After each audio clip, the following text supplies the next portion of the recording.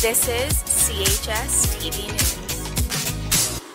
Good morning, Cathedral. I'm Vanessa with your morning announcements for Tuesday, November 17th. Let's start off the show with a message from Mr. Daly. Good Tuesday morning, Cathedral, and as I mentioned in the prayer, I just want to welcome all our students back for our Block 3, Cohort B, and welcome back any teachers who have been prepping and planning for this period, and welcome any new staff to the school, and as well as any new students.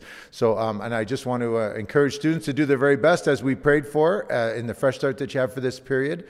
We will be expecting students to get an online report card emailed to their parents and guardians probably early next week. So I reminded students yesterday, if you don't mind, students, if you can check with your parents and guardians and make sure that they have their email address online with us, because we're not going to be printing paper copies and passing them around. So I do send out an announcement or two, maybe once every couple of weeks, to parents and guardians by email. So if you don't mind checking with your parents and guardians, make sure they have an email on file with us, and we'll be emailing out report cards that will have your first two periods marks and credits and comments and learning strategies and things like that on it. So I just wish God's blessing upon all of you as you start your Block 3, and with that, I'm just going to turn it back to Vanessa.